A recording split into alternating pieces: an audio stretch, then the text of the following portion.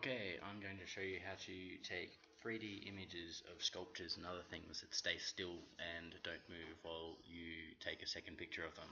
So basically you take two pictures and you find two that will match up properly, a left and a right. So I've got two that I want here. They don't. So I used this table that you can see in the foreground of this one to prop up my phone, and I just took two pictures. One took a picture and then I moved it across to the right, about the space of your eyes away, maybe a little bit more with this one, to give the 3D effect. So you've got two pictures that are not quite in alignment there either. So first thing you do is you take one picture, select all, copy, and then paste it on top of the other one. So you've got two layers, you've got the same image on the both things. So then you take the top layer, reduce the opacity to half so you can see them both, and that's where you use the move tool to align them properly. So there we go, we've got the correct vertical alignment there. Now the tricky bit is figuring out where you want the focal part to be, and hold on, didn't mean to do that. There we go. So you hold down shift and it can go to the left. So we want this wire bug sculpture to be the focus of our 3D image. Maybe we'll just stick with his face. Make that the bit that matches up the easiest.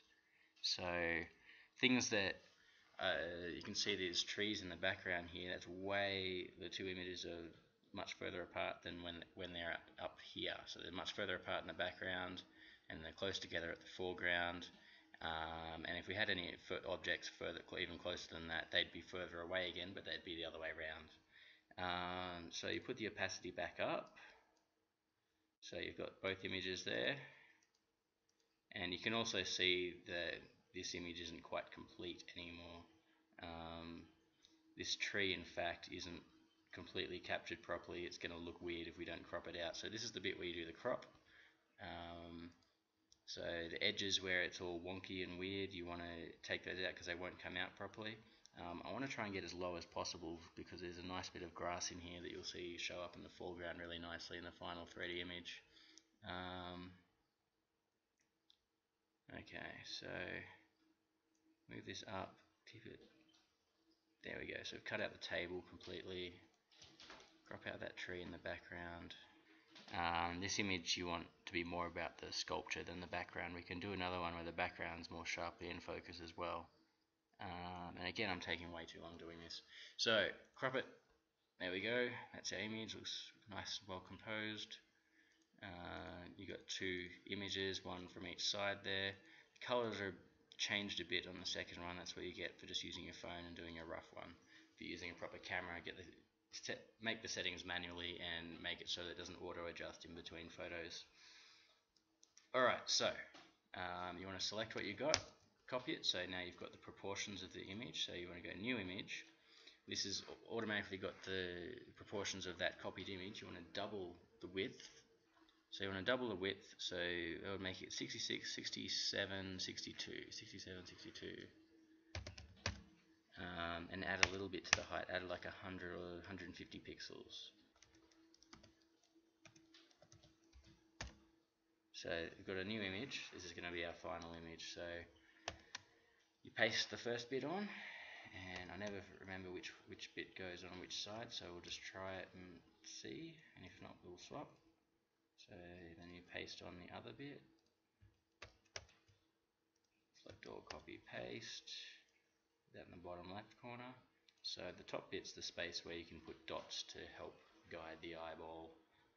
And yeah, that does work. That's matched up pretty well actually. I don't know if I have to change anything else now.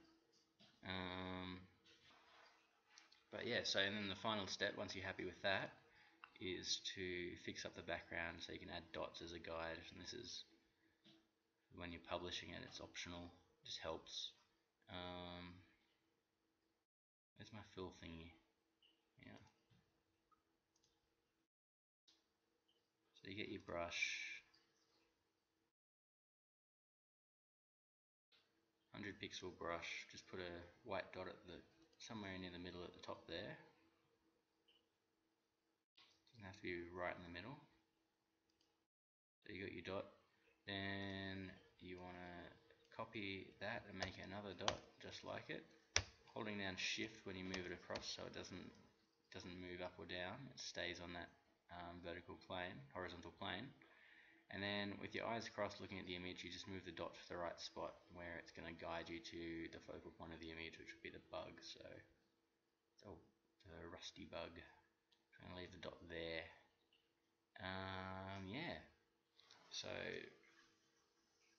that's a really rough stereogram and how they're done.